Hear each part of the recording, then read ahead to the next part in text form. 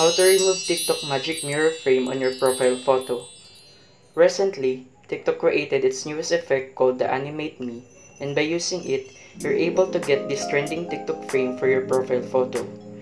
To remove this frame, first, open your TikTok account. As you can see, the frame is still present in my photo. By using the animate me and uploading it in my TikTok account. To know more how to get this, visit my tutorial video here in my YouTube channel.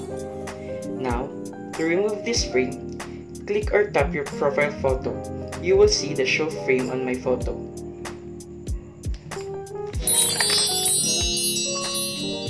Simply turn or switch off to remove the frame.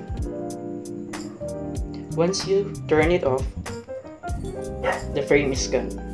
Off.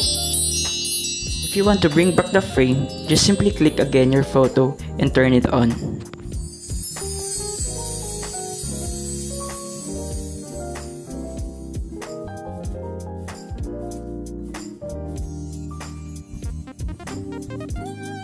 Hope you learned and enjoyed watching my video. Don't forget to like, subscribe, and hit the notification bell for more updates.